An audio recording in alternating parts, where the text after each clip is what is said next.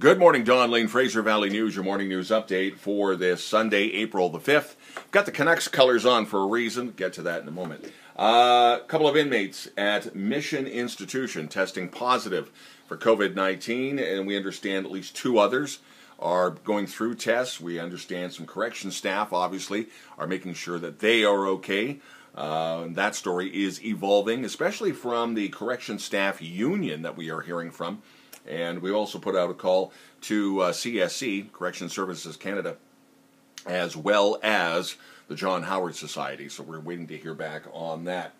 Local artists in the Valley trying to help us keep our sanity by sharing their art. Not just paintings and drawings, everything from music and rap, and all of that is not only up on the Fraser Valley News Network website, we also have it up on the Facebook page as well.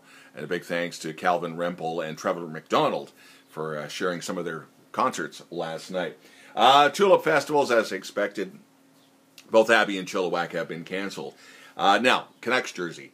Excuse me. The National Basketball Association is now in talks with its players' union. How do they shut down the season, prorate everybody, pay everybody, also pay the bills for the buildings that they use? Don't be surprised if the National Hockey League is going to do the same thing this week. That is expected, and we're hearing that from a number of different sources. The other thing, too, is ironically this weekend would have been the last weekend of the regular season for the NHL. Yeah, I know, that one kind of hurts.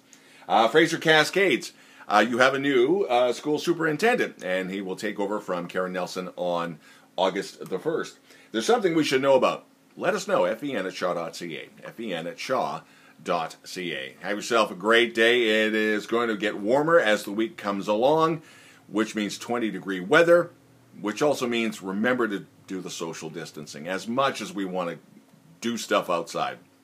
And you can, but just remember it's the hockey stick rule, okay? Don Lane, Fraser Valley News.